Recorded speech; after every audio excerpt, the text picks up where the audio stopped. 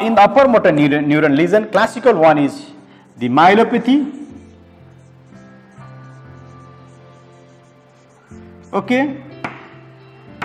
So other maybe the brainstem involvement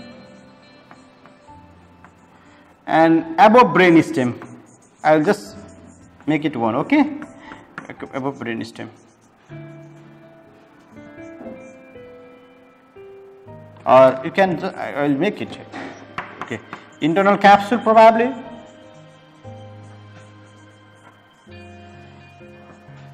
Corona radiata.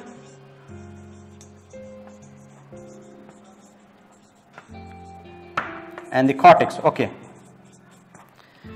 So myelopathy. So if you have a myelopathy, usually after the road traffic accident, your patient may have the paraparesis or quadraparesis. So if you have a myelopathy, first of all, the classical presentation of myelopathy is the paraparesis, or if the lesion is at the level of the cervical cord, then your patient may have the quadraparesis, weakness of all the limbs or weakness of the bilateral lower limbs. And the bladder and bowel functions are basically controlled by the local reflexes in the spinal cord. So if somebody has the myelopathy, then what you have to understand is that they may have the bladder and the bowel dysfunctions. If somebody has the urinary incontinence or urinary retention, then you may have to think about the myelopathy. Then other than that, in case of the myelopathy, there can be some local symptoms like backache, and yeah, you know, the myelopathy is upper motor neuron lesion. So after the completion of the spinal shock, your patient may have classically, you can say, the hyper exaggerated reflex, that clonus can be classical, you can get in case of the myelopathy. You can see the hypertonic limbs in case of the myelopathy. But for the people, when you have to suspect the myelopathy is that paraparesis or quadraparesis and the bladder and bowel involvement with some local symptoms maybe. Okay, that is what about the myelopathy. Regarding the brainstem, I have not discussed regarding the corticobulbar tract, but what happens in case of the brainstem is that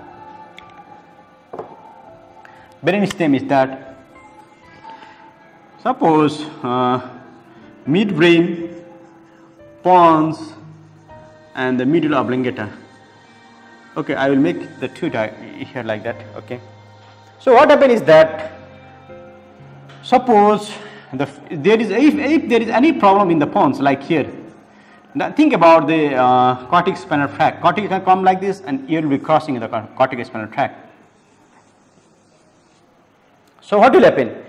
If there is some problem in the right side of the pons, so we will have the weakness in the left side of your body, because cortex spinal tract only crosses at the level of the middle oblongata.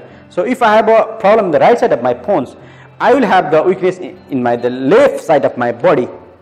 Okay, that may be the hemiparesis.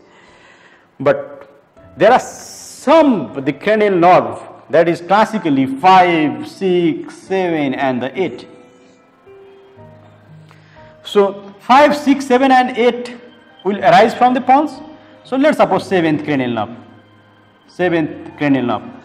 Then what will happen? So if there is any problem in the right side of the pons, then the right 7th cranial nerve will go here. So if I have any problem in the right side of pons, my right, there will be the problem in the right facial nerve and the weakness of the left side of the body. That is what we call the crossed paralysis. And this cross paralysis, they mean that in the body I have a problem in one side, and in the face I have a problem in another side. Is a classical feature of the brainstem involvement. So if you see any of the cross paralysis, always think about the brainstem involvement. And definitely if there is a midbrain involvement, from the midbrain there arises the cranial nerve 3 and 4. So if there is any problem in the oculomotor nerve and the trochlear nerve, that you can see in the eyes, then always you have to think about the midbrain involvement. like that. So if there is a cranial nerve involvement, which is usually a lower motor neuron type, as well as the hemiparesis, think about the brainstem involvement. And regarding the internal capsule, as we have already discussed, the internal capsule is the area where there was densely packed axons. So even if there is a small lesion in the internal capsule, then the effect of that lesion will be the huge. So you have the dense hemiplegia. So if you have the 0/5 power in the upper limb and the 0/5 power in the lower limb, that is a dense hemiplegia. Even if you have a facial nerve involvement with a small lesion, then that is a feature of the internal capsule lesion that classically you can get in case of a lacunar infarct of the internal capsule. So dense hemiplegia is the classical feature of the internal capsule. Regarding the corona radiata, is just I have already discussed. You will have there may be the lesions here. So they may have the disproportionate weakness in case of the corona radiata, because the fibers are radiated from the different parts of the brain. And last one is the cortex. So what do you think? Yeah, if you have a problem in the cortex, definitely you will have the hemiparesis, but that will be the disproportionate one. Why? I will just discuss in the next class. But always remember that if you have a problem in the cortex or cortical stroke, you will have the hemiparesis, which is usually of the disproportionate one. And there are some cortical features, I think you know.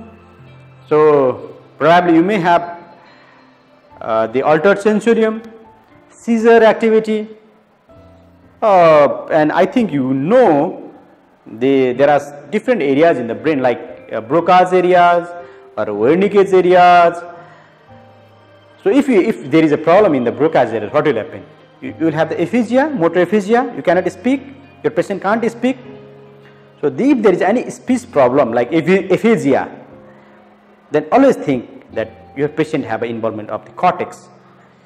So the cortex localizing symptoms are maybe problem in the speech like aphasia, seizure, then sensorium, and sometimes the visual agnosia. Then sometimes there may be the asterognosis. These are the features of the cortical involvement. So to summarize the today's chapter, we have discussed regarding the neuroanatomy, basic neuroanatomy. You have to know what is gray matter and what is white matter, and where that lies in a cortex as well in the spinal cord. Then you have to know regarding the origin of the corticospinal tract, where it get crushed, what happened at the level of the spinal cord. Then we have also discussed regarding the upper motor neuron lesion or upper motor neuron and the lower motor neuron. The boundary is the anterior horn cell. Then we have discussed regarding the different terminologies that we need to know to understand the motor weakness. Then we know, so if there is any patient with a weakness, then we have to differentiate whether it is the upper motor neuron lesion or lower motor neuron lesion. Then in the lower motor lesion, we have discussed where is the problem, whether the problem is in the muscles, that is myopathy, whether it is a neuromuscular junction disorder, whether it is a peripheral nerve disorder, or whether it is a anterior horn cell disorder. Yeah. Then in the upper motor neuron part, we have discussed what are the features of the myelopathy, what are the features of brainstem involvement, what are the features of internal capsule, what are the features of corona radiata, and what are the features of the cortical involvement. I think with this basic knowledge regarding the neurology, it will be sufficient enough to approach any patient with the motor weakness that you are going to encounter probably in your exam, probably in your emergency room, or probably in the OPD, and that will be helpful to do the rational investigation of your patient. Thank you. We will meet you again. Okay.